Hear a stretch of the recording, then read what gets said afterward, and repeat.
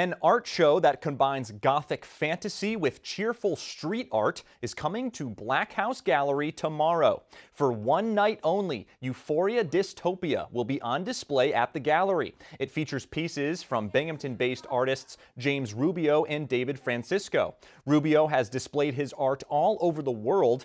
He says his art is very happy, but has a level of sadness to it as well.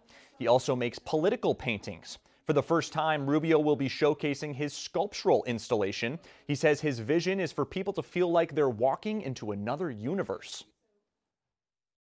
It's about creating a space and about creating a completely different environment than a traditional gallery or than a traditional room that you're used to. So it's equally euphoric as it is kind of dystopic, kind of like the times right now. Francisco opened Black House Gallery around 2 years ago. He displays his own art as well as the work of many local artists for events such as First Friday. Francisco's pieces are horror-themed, depicting monsters and fantasy creatures. He says he has always found the dark atmosphere very cool. If you look around, you'll see that all this stuff is fantastic. Nothing is like based in reality.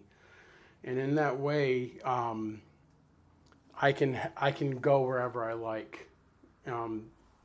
The possibilities are limitless.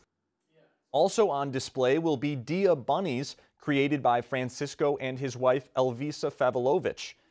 The show will be held from 6 to 10 p.m. There will also be music, refreshments, and a showing of the 1980s film Wild Style.